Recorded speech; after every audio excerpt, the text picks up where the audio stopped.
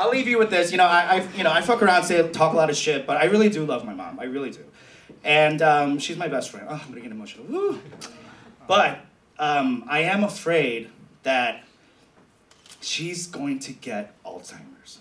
You know what I mean? I'm afraid because A, her mom had it, so I'm like, oh, it might be a thing, you know?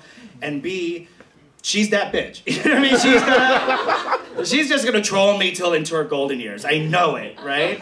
And I'm just like imagining, like, you know, in those like sad Korean drama movies where the harmony, like the grandmother is like, I don't know, you know, and then like the son or the daughter has to like sponge bathe them and then like, you know, like clean their buttholes out, you know what I mean? And I'm just like, I'm so like anxiety ridden. I'm like always thinking about like, how am I gonna wipe my mom's ass without like laughing at her? You know what I mean? Like, and I'm just like, you know, you dirty bitch. You know, like I'm just, this would be so fucked up, you know?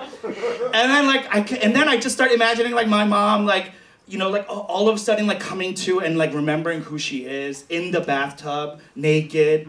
You know, and being ashamed of her body, you know, and while I'm bathing her, she's like, oh no, stop touching me, you know, like, oh, no, I'm too chubby, you know? And then I'm just gonna have to look at her and be like, Mom, you're not chubby.